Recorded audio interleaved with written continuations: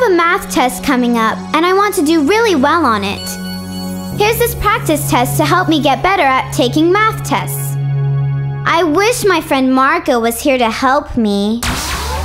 Did somebody call for me? Marko, can you help me with this practice math test? Well, let me check my schedules.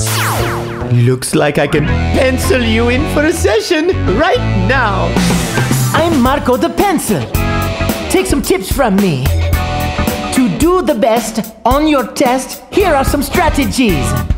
Take a big breath and let it go. Taking a test shows what you know. Eat something healthy. Now, let's do some more problems with pictures and diagrams. 5. Look at the shape.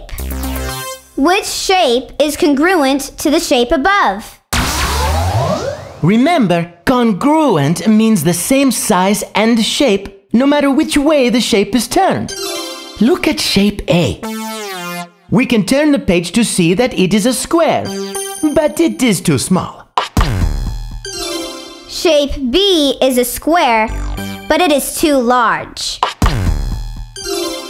Shape C is a diamond, no matter which way we turn the page. But shape D is a square of the same size, turned on its corner. So the answer is D.